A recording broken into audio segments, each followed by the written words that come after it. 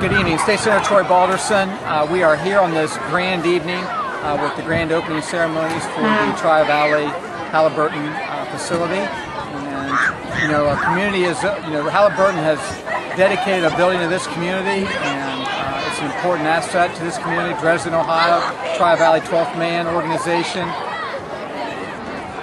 It's important that they give back to the community. So, along with bringing 300+ jobs, they are also already being invested in the community, and it's a wonderful thing.